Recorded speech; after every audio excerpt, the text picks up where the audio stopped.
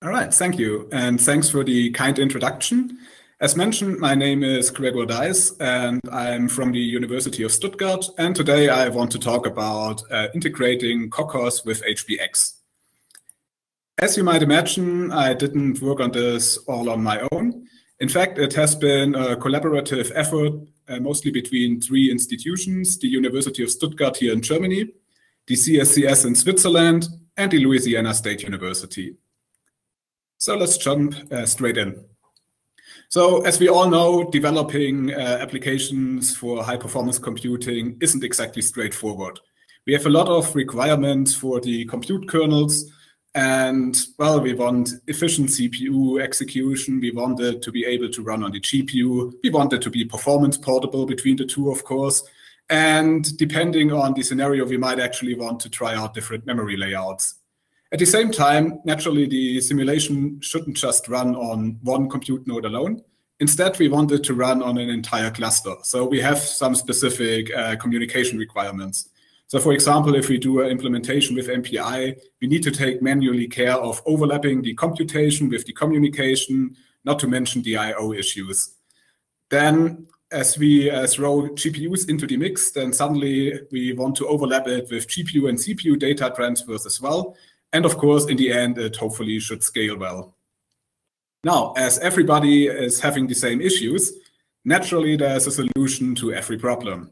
So for the performance portability and targeting different accelerators, we can use the Kokkos framework.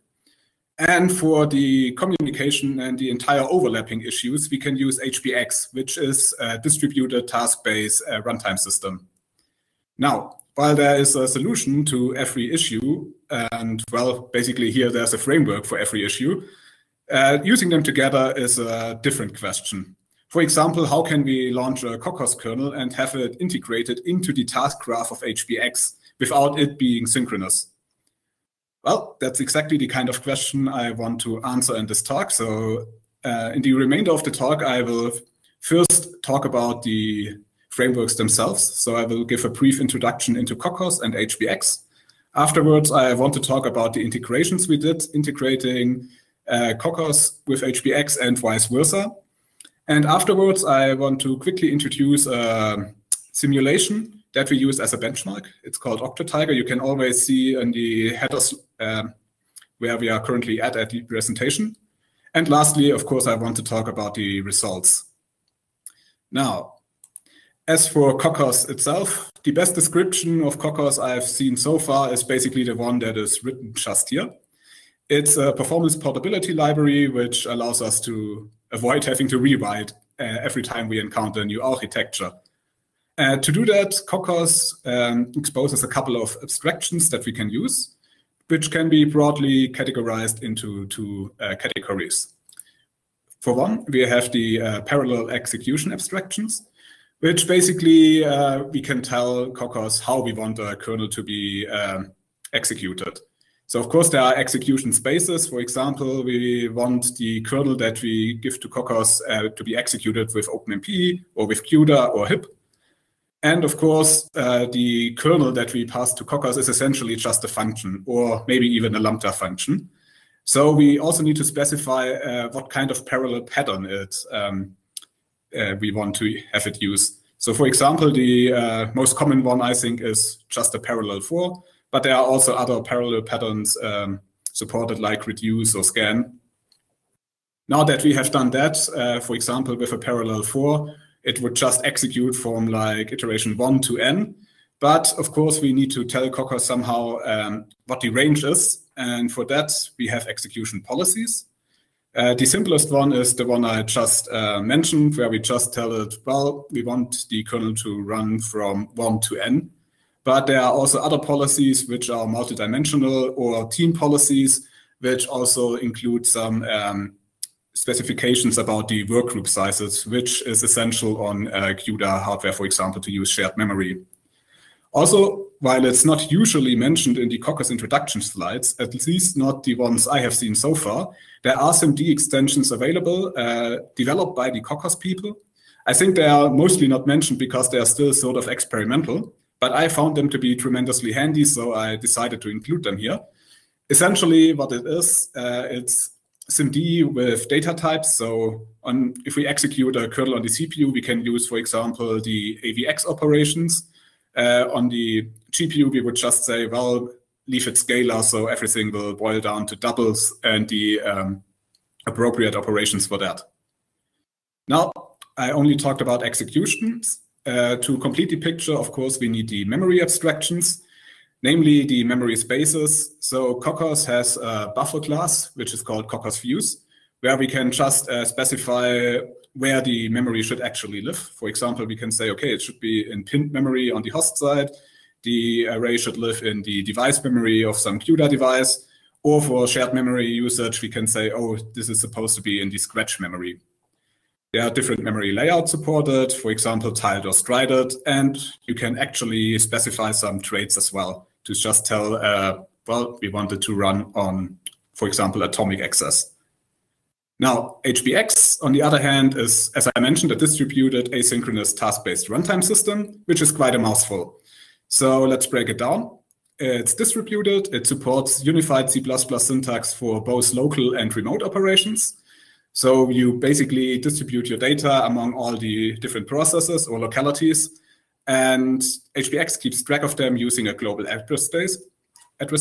And for the actual functions calls and data transfers they require, there are different communication backends available or path supports, for example, which use MPI in the background or libfabric. I think there's even a TCP one, but that's not one I have used so far. Now, it's also task-based, so the syntax here should look familiar because it's really similar to the C++ syntax, which is, of course, intentional. So we can just use HPX async, for example, to launch some function, and in the end, we get a future back. We can use the future to combine this with other tasks to, in the end, build asynchronous, this basically a task graph. So. And, well, lastly, what sets this apart from C++ standard giving tasks a bit is also that, well, we have a thread pool of worker threads which will execute the tasks. And each time a worker thread is finished with a task, it will simply get another one. Then, of course, we can suspend the task by, for example, if we within the task need the result of another one, we call future get. If that future isn't ready, we will just suspend the current task. And once a worker thread is finished with a task and realizes it has no more work to do, then it's quite happy to actually steal work from other worker threads. So we have some kind of load balancing going on here as well.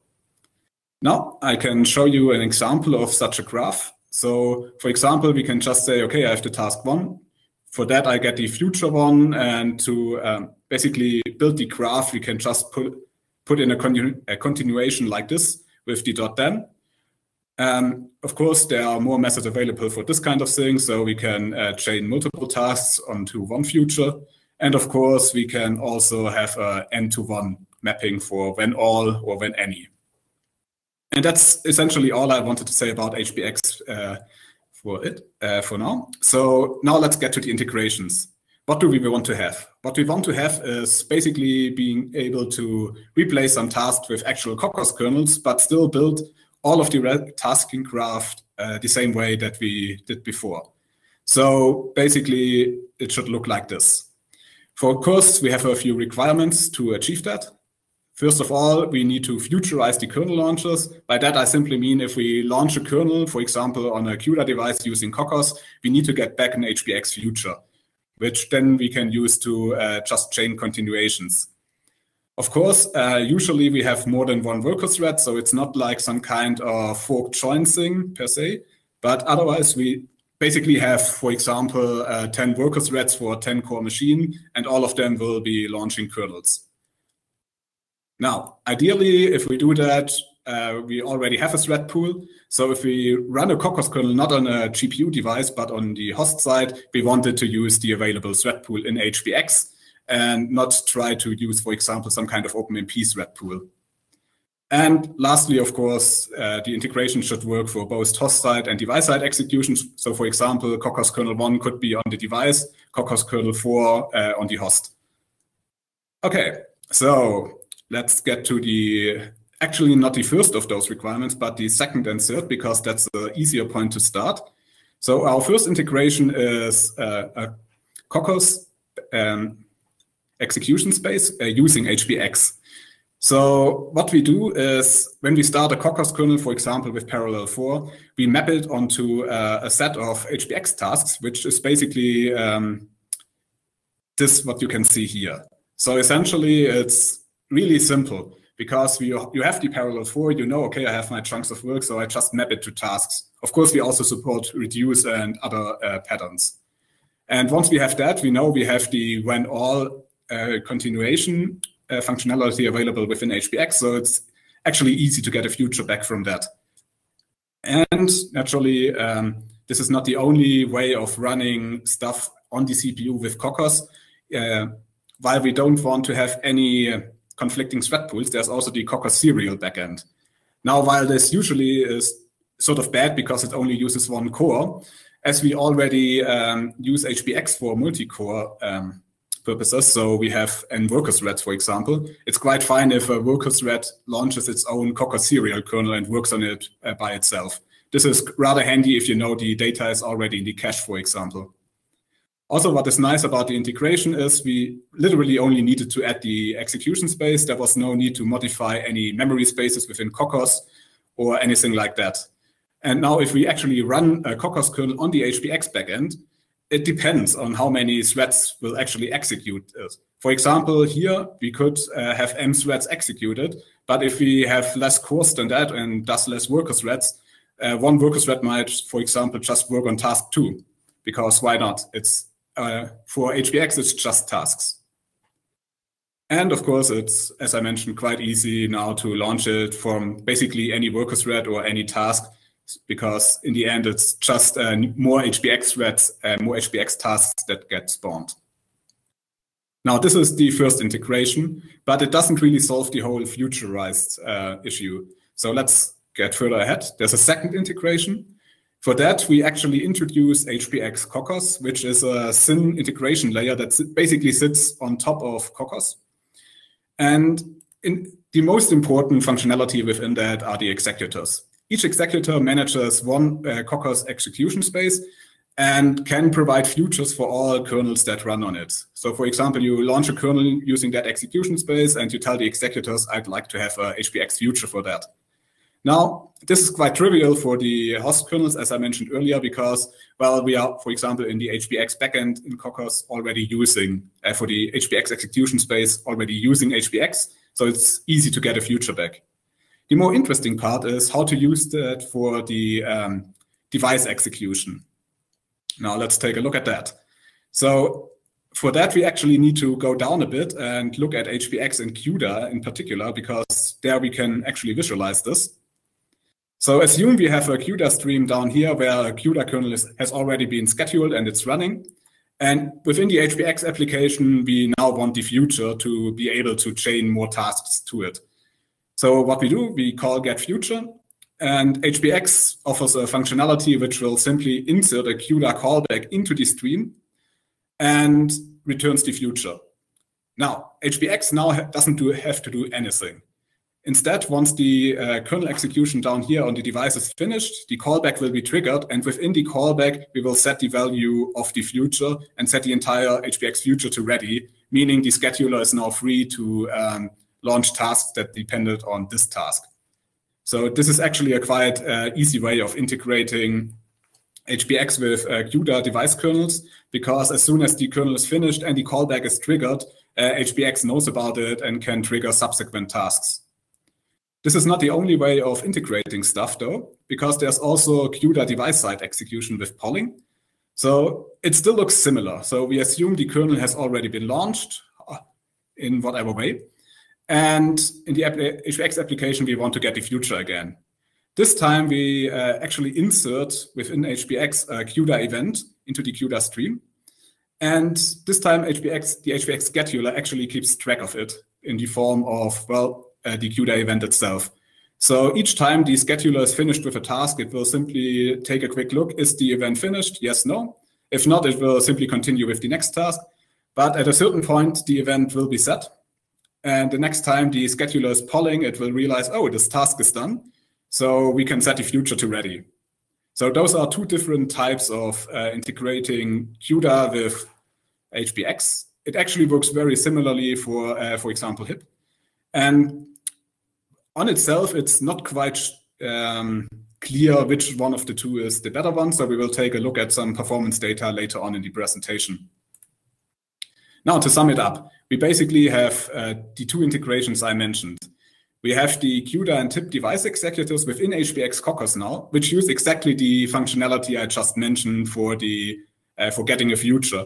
So they just take their own execution space, for example, the CUDA execution space, extract the CUDA stream from that, and tell HPX, I'd like to have a future for that. And the future will be ready as soon as all of the stuff that is currently executed within that CUDA stream is being finished. On the host side, we have the HPX execution space now, and of course the serial execution space, which works rather fine with HPX together. The kernel launchers and data transfers actually are now integrated with HPX futures.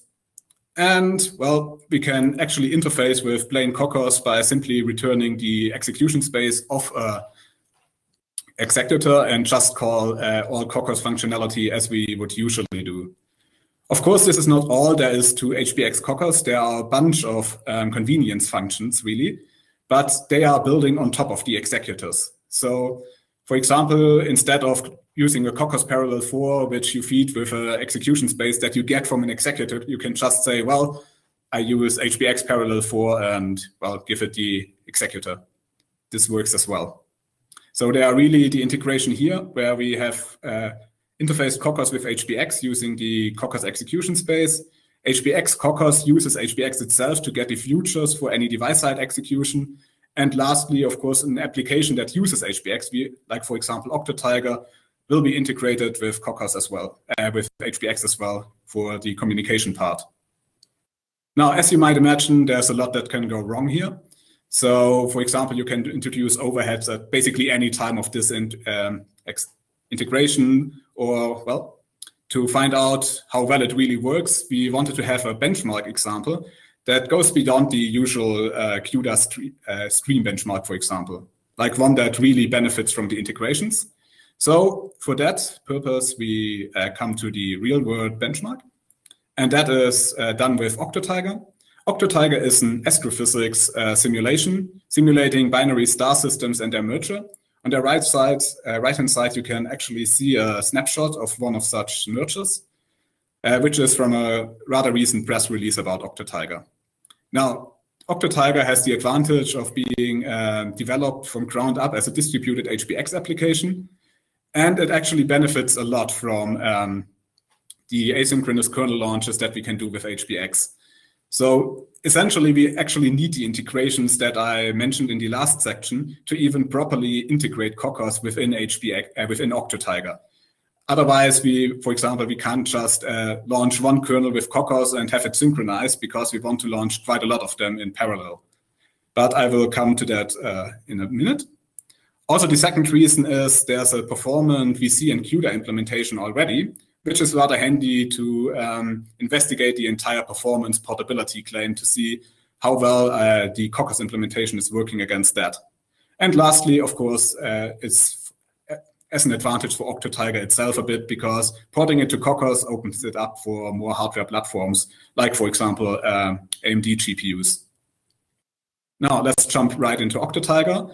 I called it OctoTiger in a nutshell because I'm lacking the time to actually show you everything. So let's boil it down.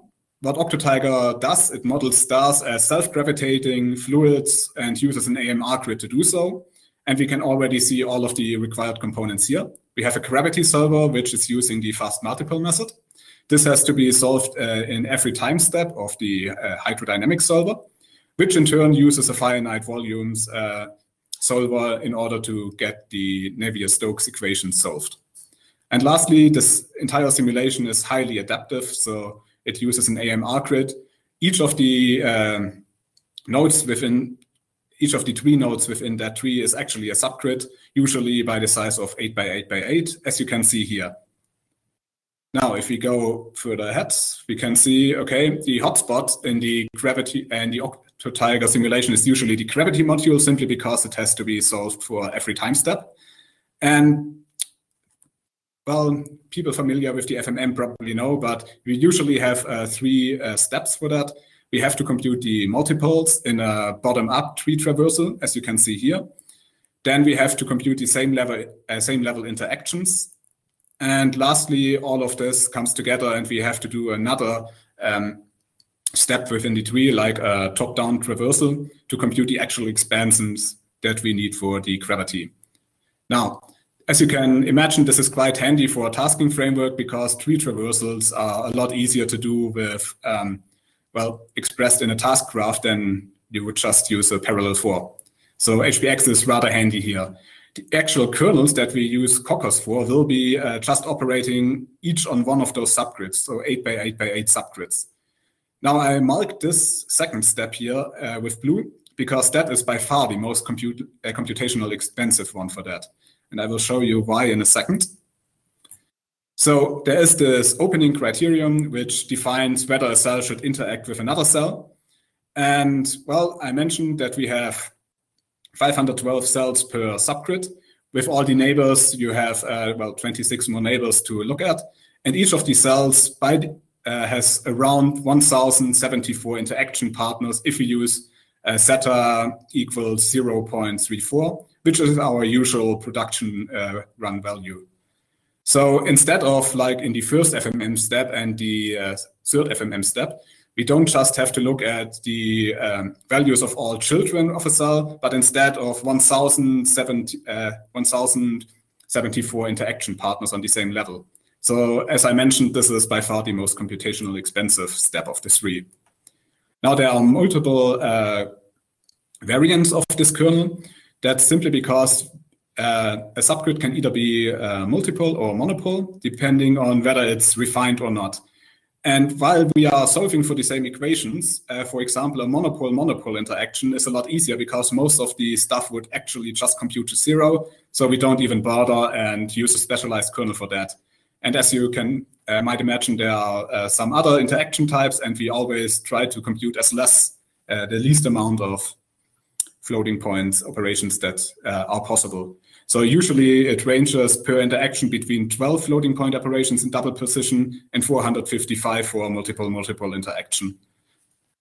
Well, as I mentioned, we have already a rather efficient implementation in VC and CUDA, but now we have ported all of the required kernels for this second step from VC CUDA to Kokkos. We've done that all by hand. It actually has been a couple of thousand lines of code with all of the kernels and all of the supporting code structures that we required. So it was quite a bit of an effort. So naturally, after this kind of effort, we were curious how well it performs. So let's jump to our last section, the actual results. So we used a normal machine with a Xeon CPU, just 10 cores, and more recent GPU, V100. For the V100, we use up to 128 device executors simply because it should support up to 128 concurrent CUDA streams. The scenario we run in Octo-Tiger is a gravity-only scenario. So it's all 3 FMM steps. And of course, all of the surrounding support code, like the conversion of data structures, data transfers, this kind of thing.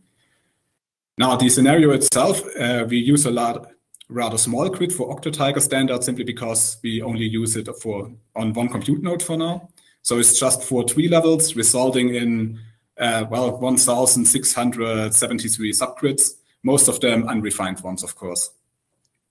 So the measured runtime that follows will always include all the steps, so it measures the entire solver.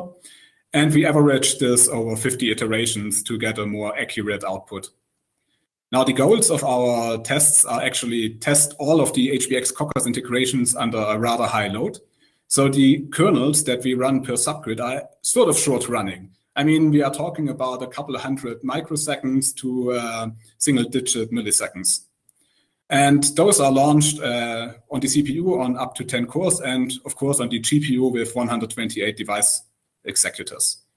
Also, we want, of course, to compare the performance with the previous implementation using VC and CUDA and see how we are doing with Kokkos.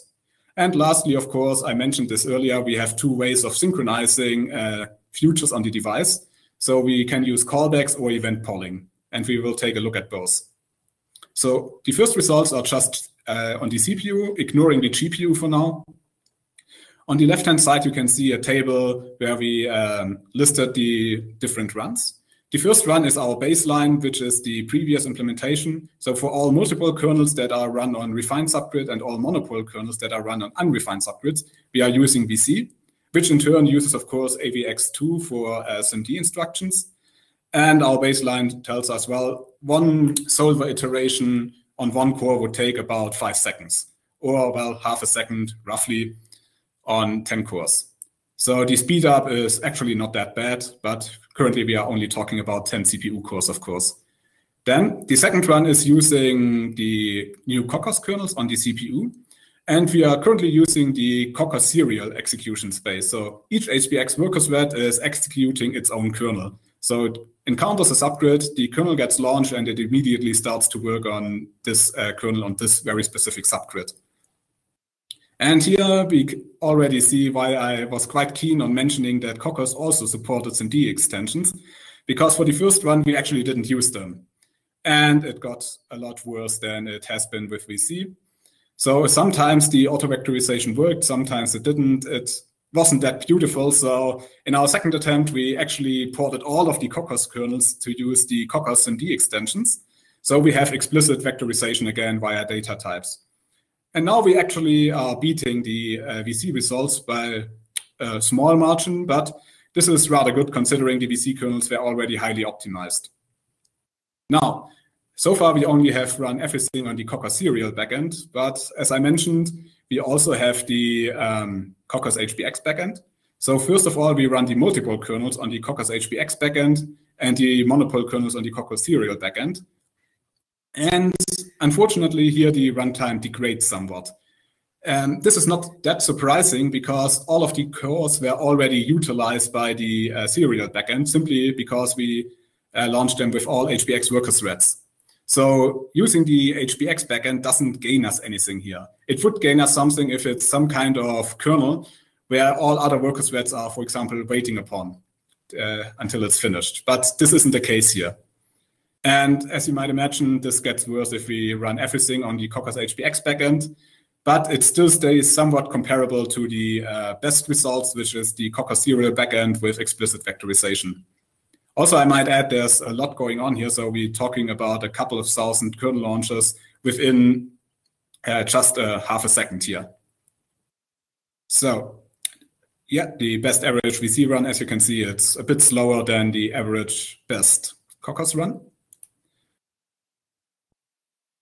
So, and well, as I mentioned, it's also sufficient to just use the serial backend in this kind of use case. I would recommend using the HPX backend if you actually have larger kernels where all of the other tasks are waiting upon. Now let's get to the GPU results. So this scenario is picking off where the other one left off. So we are always using 10 cores now on the CPU side. And now we slowly start to increase our number of device executors using the GPU. So let's start with the solid clients, which, I'm sorry, not solid. The green and red lines here. And because those are the most interesting runs. For those runs, we schedule all available kernels on the executors that are there. So we use, for example, here, well, up here, only one executor, meaning we launch everything, all of the kernels in the entire scenario within one executor. And as I mentioned, the kernels themselves are rather small. You usually rely on running multiple kernels concurrently on the GPU using multiple CUDA streams, for example. And if we don't do that, we encounter exactly that scenario that the runtime actually gets worse than the CPU-only runtime. But if we increase the number of executors, as you can see, the runtime will quickly decrease. And it's decreasing about the same for the VC implementation, for the CUDA implementation and the Kokkos implementation. And well, you can see in Queen the CUDA implementation is slightly better actually than the Kokkos implementation, and that's due to one missing optimization. We usually have a rather large stencil, so we put that into constant memory for CUDA, and we had some trouble doing the same with Kokkos, unfortunately. And it's noticeable in the monopole kernels. Now, this is using polling. If we do the exactly same run with callbacks, you will have to look, instead of the dashed lines, at the solid lines. So it's the solid red and green lines. And as you can see here, the callbacks are performing worse. If you increase the number of used executors, it will slowly approach the performance of the polling version, but it's never getting quite there. That's simply because if you have a CUDA stream and the CUDA stream has to execute a callback, the stream will block until the callback is done. While there's not a lot to do within the callback, it's noticeable. The polling, on the other hand, is a lot quicker. So that is basically 4 of the runs explained. There are the orange and blue runs left, and those are runs where we use both the CPU and the GPU. Now, this is rather interesting, simply because as we have a pool of device executors, we can query it whether it's currently busy. So if we start off with 0 executors, there will never be a free executor if we query them. So it basically is exactly the same as the CPU runs in the last slide. Now, if we start adding the executors, more and more work will slowly be offloaded to the GPU. And if that's currently, if there's no executor available, then we will just run it on the CPU. Now, in our case, the GPU is a lot more powerful than the CPU, so usually we just want to use the maximum number of executors. But it's interesting to see, because if we have a system where we have a more powerful CPU, we would benefit a lot more here. So, and well, you can see even here the polling is consistently better than the callback version, basically for the same reasons. Now, it's nice to keep in mind, as I said, that this includes thousands of GPU kernel launches within just, 158 microseconds, which is the fastest one. It includes all data transfers, and most importantly, it also includes all of the first and third FMM steps and any data conversions that are required to interface with the old code part of OctoTiger.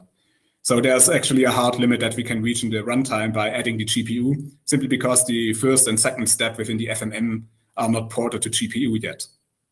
But the most important takeaway here is that, well, it's actually working as intended. So there's no significant overheads to be seen between the Kokkos implementation using HPX Kokkos and a lot of device executors, and the same run with the CUDA executors. So this is working just as intended. And this actually already brings me to my conclusions. So what we have seen here, we have integrated HPX and Kokkos to basically complement each other. So Kokkos gains the HPX execution space and a nice tasking framework, which also allows to integrate it with the communications in between compute nodes, for example. So it's not just a GPU tasking graph. And well, HPX, on the other hand, of course, gets all of the benefits of having a performance portable way of running kernels. So it's really the best of 2 worlds. Also, a third contribution is, of course, OctoTiger itself. So porting it to Kokkos, well, we use it for the tests, but as I mentioned, it's also really beneficial for OctoTiger itself. So we found that our new kernels and the integrations are performing either better or at least equivalent to the previous implementations. But with the added advantage of A, it's possible to run it on different architectures, and B, I don't have to maintain 2 kernels, 2 versions of the same kernel, because previously I had to maintain a VC kernel and a CUDA kernel just for the monopole interactions, for example. And now all of this is unified. Lastly, I just want to thank all of my co-authors, especially Mikael, who I believe is currently attending this presentation. And that actually brings me to my last slide. Thank you very much for your attention. Yeah, thank you so much, Gregor. It's a very interesting work and talk. Yeah. So we got a next question from Zheming Jin, and he asked, how many GPUs do you use for 128 executors? I actually forgot to mention that it's only 1 GPU. So it's basically the device limit as per NVIDIA that you just use 128 28 executors CUDA streams, because more won't be parallel. You can always create more, but you won't see any benefits. Yeah. I spend a lot of time. I already seen the other question. Yeah. So basically, sorry. Because I was just curious, because I think that usually, if we create 32 stream, it is already a lot, and for some kernel we don't see performance improvement when we increase the number of stream from maybe 2 to 4, or from 4 to 8, or 8 to 16. So, but what I see is that you can get still almost get continuous performance improvement with I think maybe around like with 32 stream. So I don't understand that. I don't understand that. I can explain that. It's simply because our compute kernels are rather small. So remember that we operate on a subgrid with 512 grid cells. So as you have seen with one CUDA stream, so one executor, we actually get really bad performance, and that's simply due to that. It's not enough to utilize a GPU at all. So it gets better when you launch multiple of the GPU kernels concurrently, using different executors being launched by different or the same HPX worker thread. So suddenly you increase the load on your device, and the NVIDIA runtime here is actually rather nice, because it allows the kernels to run concurrently if the streams are independent of each other. Oh, so the performance bottleneck is actually is not the kernel itself. It is actually the data communication, right, between host and device. Because you're trying to use the many streams to overlap, to overlap communication with memory transfer, and also make in addition to is that right? So it's not quite. The compute kernels are actually compute bound. It's simply because, for example, if we use a P100, because I know that architecture a bit better, we have 56 of the streaming processors. And if you look at a kernel with 512 elements, we launch it with a grid with 8 grid blocks. So we basically not even close to utilizing the device, even if each of those blocks is run on one streaming multiprocessor. And so we benefit a lot by simply going up to 10 executors, for example. And you could see that. I think I can still go back a bit. Let me show it in the graph. Here it is. So you can see that here. At first, our execution time improves a lot by adding more executors. This is basically the point where we are getting close to utilize the device. And afterwards, the a bit worse improvements that we get are more to the data transfers that are being overlapped with the execution. So we still see benefit, but it sort of levels off. I hope I could answer your question. Oh, sorry. So the sharp decrease in the beginning is due to the parallel execution of the kernel, right? And then after that, it is due to the overlapping between computation and the communication. Yes. Let's see. Yeah. So I've seen the other question in the chat, how long it took us to port everything. Yeah. As I mentioned, it was a couple of thousand lines of code.